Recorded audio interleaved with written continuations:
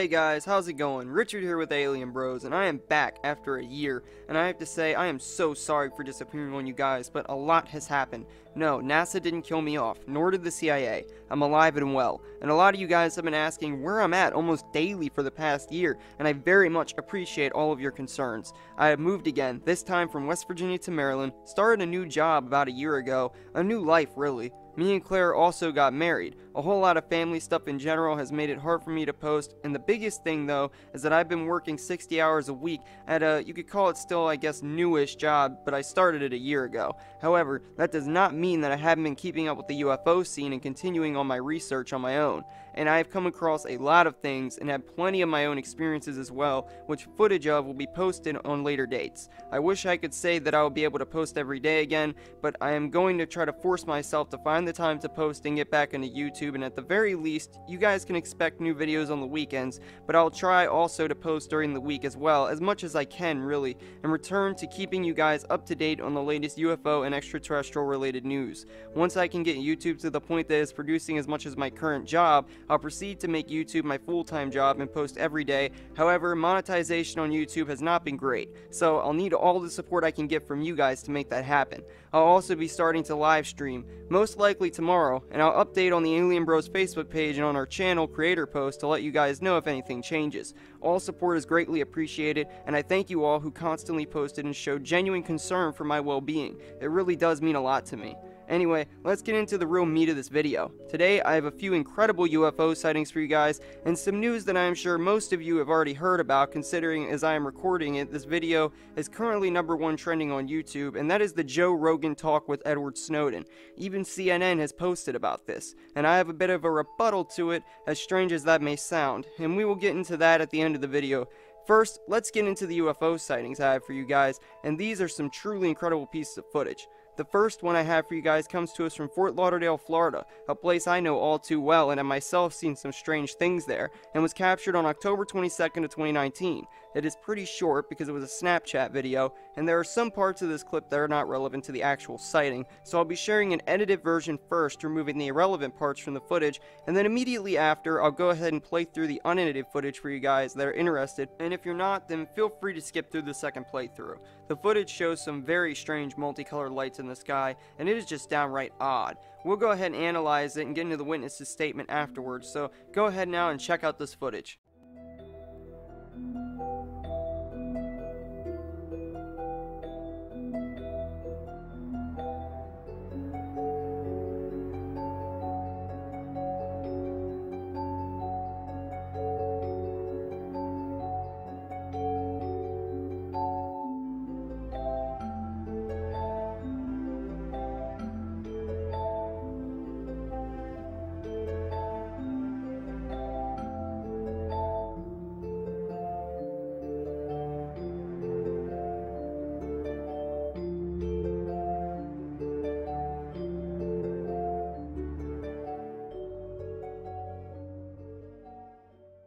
Okay, so before we start analyzing this clip, let's go ahead and read the witness's statement. The statement reads, "I have a video of this event in Fort Lauderdale. There were rainbow lights flickering inside of a dark nimbus cloud off of the highway. Police were everywhere under the cloud, and Black Hawks flew towards it. I have video proof. Traffic lights even were acting up. It caused an accident 2 blocks away from me and blocked traffic. Rainbow lights and police everywhere. Distorted radio contact, and I couldn't hear my music or make phone calls. I was even struggling to take a video due to my phone malfunctioning." That is the end of the witness's statement. Alright guys, so there's definitely something strange going on in this clip. I've seen similar footage to these multicolored lights flashing before, and it is certainly some excellent footage to say the least. I can only say that I wish it was longer. The lights are definitely up in the cloud cover, and what is really strange is the beam of light going straight down to the ground. You could attempt to argue this might be some sort of light being shined into the sky, but I would have to disagree with that idea based on how the light is in a completely thin, straight line all the way up until it hits the clouds, and then seemingly expands and clearly shines through the clouds, which are about 20,000 feet in the air, which would be far too high up for any spotlight type source that I'm aware of. Although I would like to point out that I did not notice the Black Hawks that the guy was talking about in this video, so I cannot say for certain to his credibility 100% other than what I'm seeing in the footage that is clearly not doctored. If you guys have some proof of what this is though, then please let me know, because I won't entirely rule anything out until I get a definitive answer. It looks more to me as if the lights are actually being beamed to the ground from something up in the clouds, rather than being sent from the ground up. To be honest, it is really cool and almost looks like the colors of an aurora borealis. If you ask me though, something is definitely up in the clouds causing this. However, I'm not going to act like I know what it is, because quite frankly I don't. I'll leave that much up to you guys to decide. I can only give my opinion, and you guys should take it for what it's worth. My opinion on this though, well, it kind of depends. If we take what the witness said into account, I would say this seems to be something otherworldly, maybe extraterrestrial, but I'm not stating that because I can't guarantee the witness's credibility. But excluding that, I would say it is simply unknown, and if any of you guys in the Fort Lauderdale area have any clue what caused this, or you have a theory on what this thing is, then let me know down in the comments. I will simply say that this is a UFO, and by UFO I mean unidentified flying object, not strictly extraterrestrial, until we get further evidence indicating what this thing is. And this is definitely some strange footage that has left me a little bit dumbfounded trying to find answers. I'd say scratching my head, but after so many UFO videos, if I dig any further at this point, I'll probably hit my brain. But seriously, I know I have a lot of friends on here in the South Florida area that watch my videos, so if you guys have some info on this footage, or some footage of your own, then send it over to my email down in the video description, or just send it to the Alien Bros Facebook page. Or even better, if you personally know me, then send it to my personal Facebook. And if you do, you should already have it. Let's see what we can figure out with this thing. If you can debunk it, then please do so. I just want some more information. So moving on, we have another awesome piece of UFO footage, this time from Los Angeles, California, that was captured on October 20th of 2019. The footage shows a strange white orb hovering high in the sky, making some very strange maneuvers. I need to let you know ahead of time that there are two black spots on the camera lens that are clearly specks of dirt, and not UFOs, and the focus is on the white orb in the sky, so do not confuse them or speculate on those two black spots, as they are dirt spots and nothing more. The focus of this footage is solely on the white orb. Anyway, I'll go ahead now and play the footage for you guys, and we can examine it more and read the witness's statement afterwards. Alright, now check out this footage.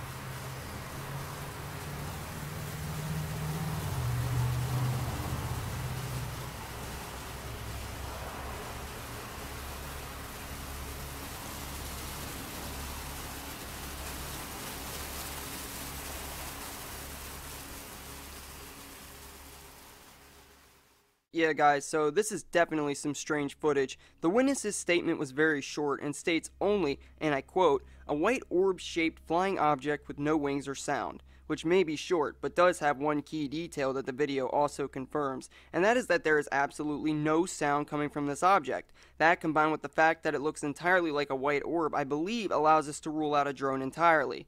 This thing is clearly very high up in the sky and makes some very strange maneuvers. I am unaware of a human-built aircraft that is capable of stopping entirely and then proceeding to fly again in the way that this object does. We have seen a lot of similar sightings on this channel, and my longtime subscribers know exactly how common this sort of UFO is. For those of you that are new to this research, you'll see a lot of these over your time. However, rarely will they perform maneuvers in the way that this one does, nor will they be silent, which makes this sighting very intriguing to say the least, and has left me wanting to know what it is that this person saw.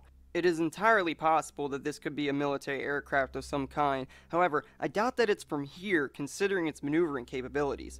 And one more thing that is really awesome is actually the fact that he is able to pan off of it, and the two specks of dirt on the camera lens provide significant reference points to prove that it is simply not a reflection off the camera lens. If any of you guys in Los Angeles saw the same thing, or had more footage of it, please send it over to my email so we can try to figure out what this thing is. Alright, moving on. I have one final sighting to share with you guys before I get into the news, and this one is easily the best sighting of this entire video, and it comes to us from Jersey City in New Jersey and was captured on October 11, 2019. It shows multiple brightly lit UFOs hovering over the city, and you guys will just have to check it out for yourselves to see how awesome this footage is. I'll go ahead and play the video for you guys now, and we'll examine it more afterwards, alright? Now check out this footage. You can see towards, not towards them, but you can see it is passing behind them, and this is actually moving, while the other ones are static. They're still there, but they're very bright. Green, red, and one of them, it has like a bright yellowish, reddish color. They're not moving.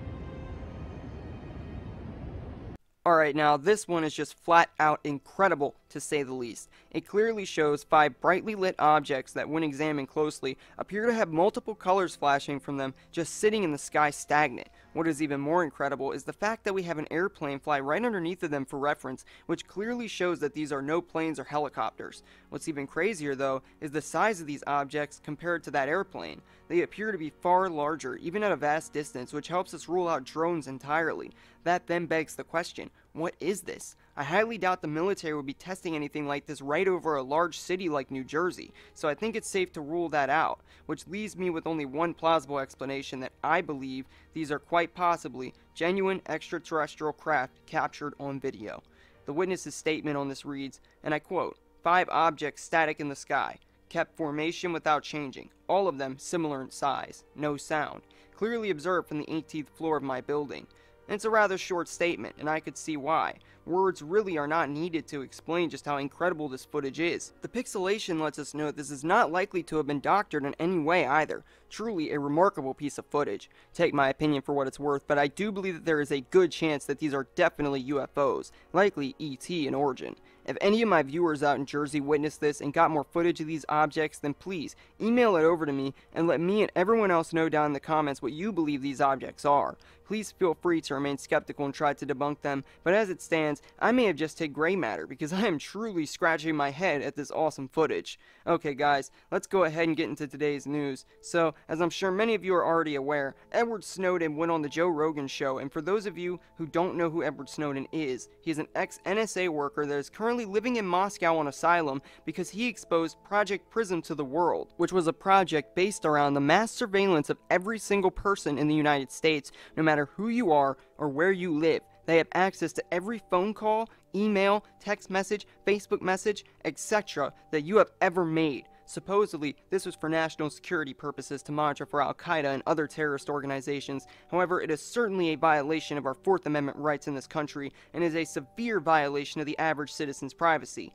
He is currently wanted for treason in this country, and I have to say, I have some serious respect for him for doing what he did, but what he said on the Joe Rogan Experience, which is a podcast/YouTube show hosted by ex-Fear Factor host Joe Rogan and has millions, if not billions of plays, needs to be addressed. However, Joe is very into the topic of UFOs, so much so that he even did a 3-hour-long interview with Bob Lazar a few weeks ago, which I thought was fantastic, and I really do like his show. However, during his interview with Snowden, he asked Snowden if he had seen any evidence relating to the government's involvement with UFOs, and his answer has got even CNN writing articles about what his response was. He claimed that he had access to everything that the government had in their classified systems, but there's a bit of a problem with his response since he did his whistleblowing back in May of 2013, and what he failed to mention was having any knowledge of ATIP, which also made its way into the news and the mainstream media, seems to have entirely forgotten that the Department of Defense came out and admitted to their involvement with researching UFOs in December of 2017,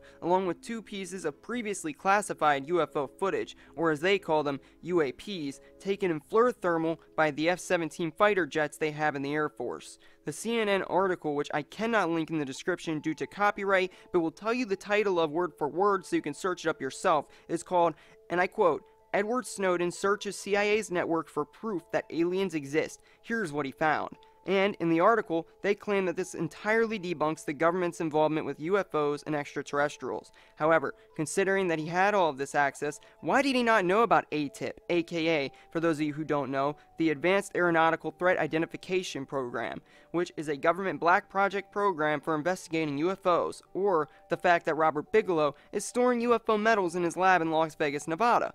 Well, there is a simple answer to that one, my friends, and it is actually a two-part answer. The first, as Luis Elizondo said along with the bulk of UFO researchers for many years now, they keep these files separate from their digital database to prevent people like Edward Snowden that have no need to know about these things from finding out, to the point where even the Pentagon's accounting department cannot account for the $7+ trillion of taxpayer money that has gone missing into these black projects in the past 12 years. Second, and this is the more important part of all of it, the government has made it a habit to let private contractors immune to the Freedom of Information Act handle anything and everything relating to UFOs. We have discussed in many past videos that places such as Area 51 are government owned, but the people that operate there generally come in from outside companies in an attempt to keep it more secretive and away from the public.